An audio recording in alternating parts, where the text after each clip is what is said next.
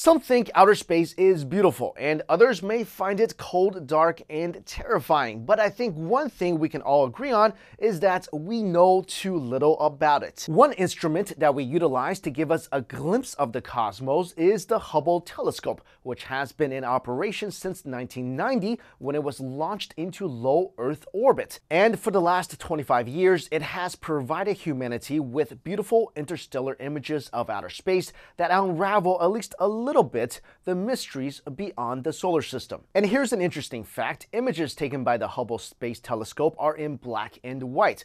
Not because space is colorless, but because the Hubble does not have any natural color cameras. So in essence, these photos are photoshopped because the good folks at NASA has to add colors to these photos by analyzing wavelengths of light that different elements emit in space. Anyways, I was looking through these photos and I really found them hauntingly beautiful, so I wanted to share them with all of you. So here are some of the most striking images the Hubble Space Telescope has captured in the last 25 years. All right, guys, take a look, and I'll see you later.